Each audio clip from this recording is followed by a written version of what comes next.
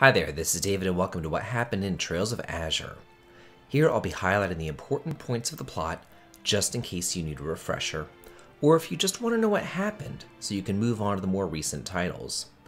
This is the second game in the Crossbell duology, so if you're looking for a summary of what happened in the previous game, Trails of Zero, or the Trails in the Sky trilogy, be sure to check out the links in the video description. The action occurs much more quickly in Azure than it did in Zero since the exposition is already set up, and as such, Trails of Azure opens right where Trails of Zero left off with a coordinated attack on the old Altair Lodge with the SSS and Arios McLean representing the Bracers. They're there to arrest the corrupt congressman, Chairman Hartman, as well as the recently escaped Ernest, Mayor McDowell's former secretary, who tried to assassinate him. The Crossbell Mafia, Ravache, has since broken up, and their leaders are arrested too. However, taking over their old building is the Red Constellation, a Jaeger group led by Randy's uncle Sigmund and niece Shirley. The new mayor of Crossbell, Dieter Croy, calls for a trade conference to be held in Orcus Tower between the major powers of Zemuria, most notably Liberal, Calvard, and Erebonia. However, the shit hits the fan as a group of terrorists plot to assassinate the world leaders meeting there.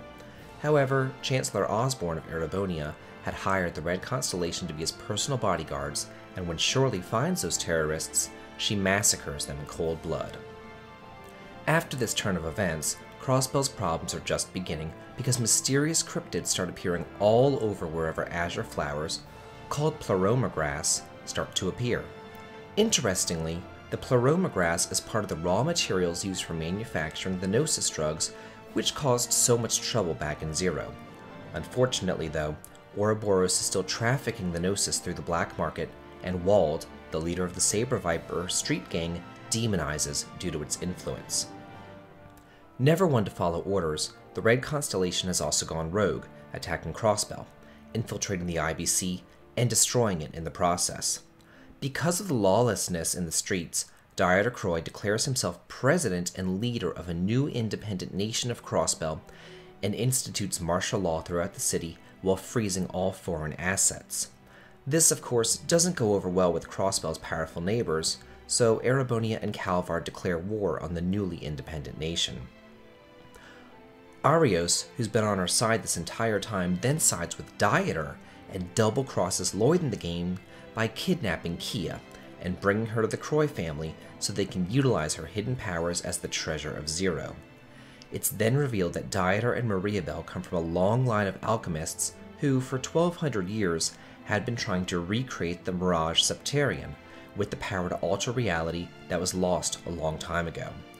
The Croy manufactured the Gnosis and orchestrated Red Constellation's attack on the city in order to stir up chaos, make the people lose their trust in the government and law, and allow Dieter to assert his dominance and take control of the entire state.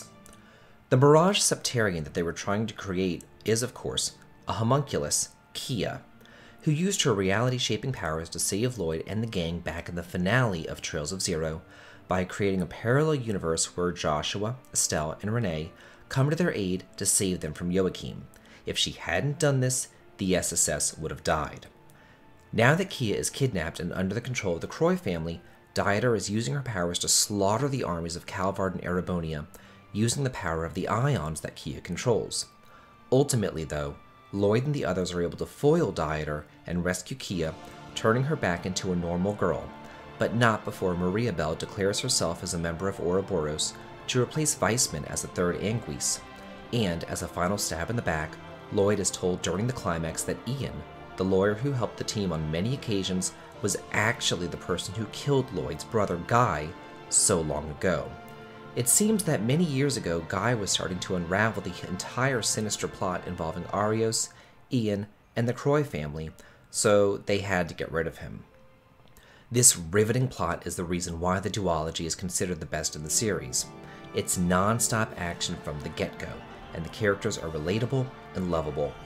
I hope that this refresher helps you to understand the events of the series as we wait for more localizations of the Trails series.